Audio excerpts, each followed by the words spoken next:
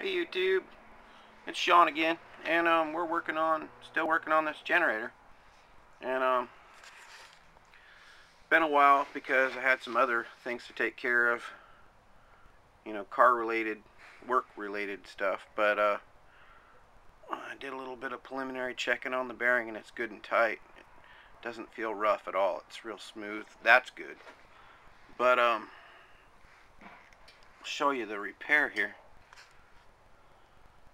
I just used some good quality insulated wire and ran from point A to point B, and then I used some good epoxy and epoxied the wire down to where centrifugal force won't pull it away from the mounting points, because this thing spins pretty fast, 3600 or 3000 or whatever these things.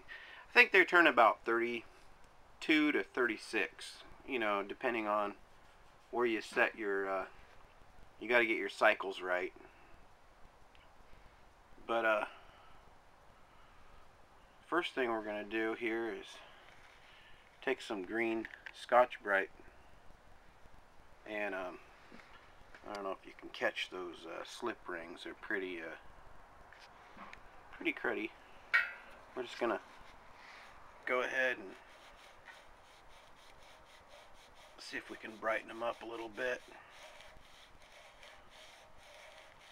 And they don't need to be perfect, but they do need to be good enough to where that the brushes will not wear, and that's why you don't want to use sandpaper on these unless they are really bad, and then you just want to fine sandpaper, 2,000 to 3,000. But I just use Scotch-Brite, these green Scotch-Brite pads, and just buff them out so where your brushes make good clean contact on the slip rings.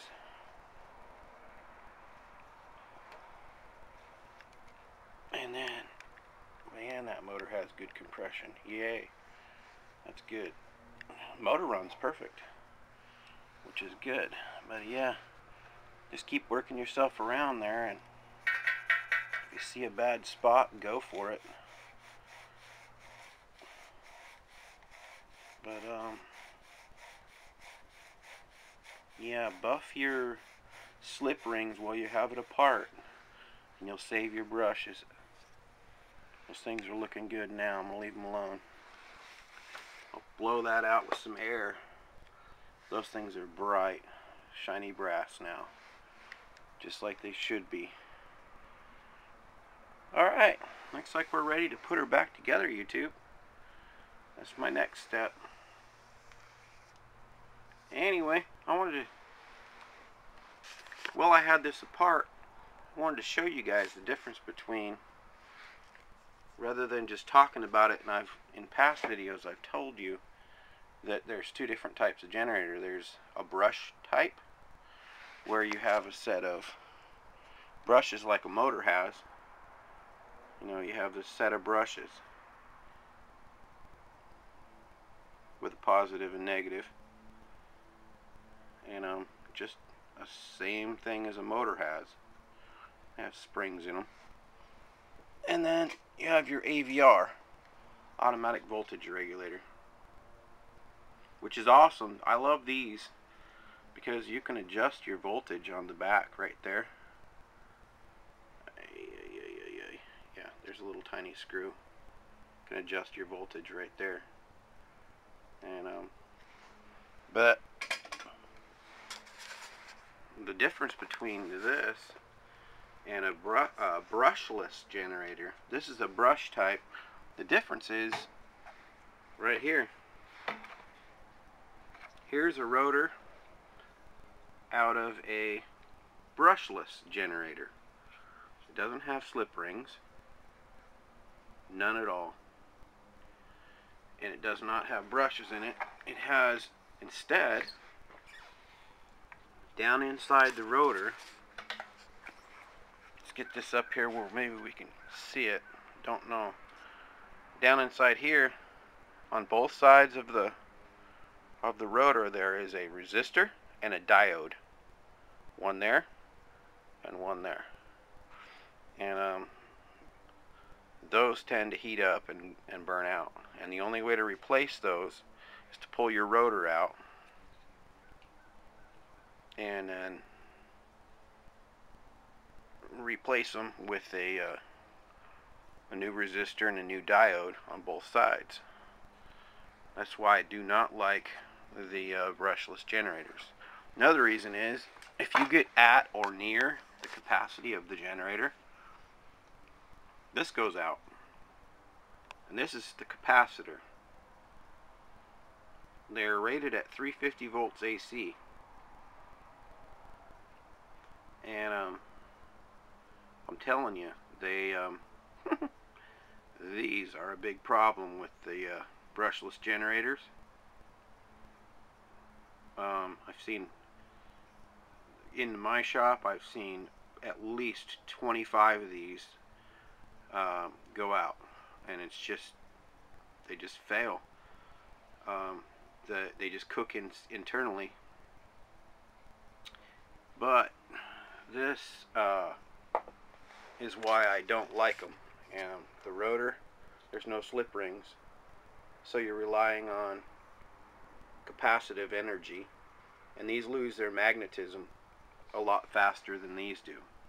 I've let brush type generators set for well over a year, and they just, you plug something in, they just fire right up. These, a lot of times, these type of generators, you have to actually flash the generator by. The way I do it is I plug in an electric drill, put it in the forward speed, forward movement, and spin it, and then with the breaker on, and they'll take off and go. But these, I've never had one lose their flash. I know that they do. They can. They are lots of people have said, hey, my generator won't put out, and they just use a drill and do the same thing. But these are a lot more resilient. But there's the end bell. Yep, and you got your, you know, your marked L1, L2, R1, R2.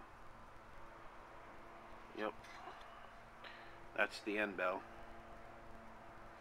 and your wiring posts. And it's pretty simple. You got, this is the plug that your let's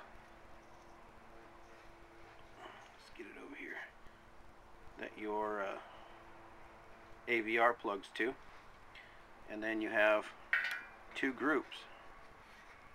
You know, you have a black and a white on this one, and you have a gray and a red on this one. That's it. And then to your housing, they're the same. You have a red and a white, and a gray and a black. You meet them up on the same posts, and you're good. And of course, don't forget about your ground wire. And from your white wire, there is a link, white link, and this goes to the ground. It runs from your white post right here, and it connects right up, goes right to, on the exterior of your generator, you'll have a little bolt. It'll be marked right there, ground. And that white wire comes over from your white lead to your ground.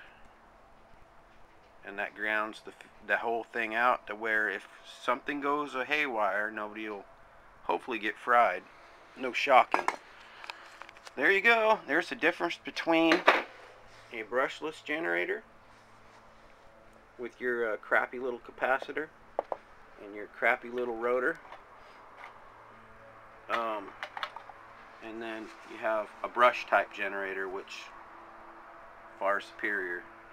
So you can take your choice when you're buying one, but this is what I choose. Brushes. The brushes are 10 bucks. I've seen these go.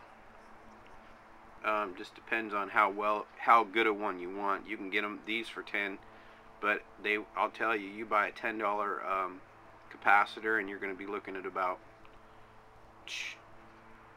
I'll tell you, it'll go out when you need your generator. That's usually when these go out. You hook up anywhere near load, that thing is just going to fry. But there you go, YouTube. There's the difference between brush type and a brushless type.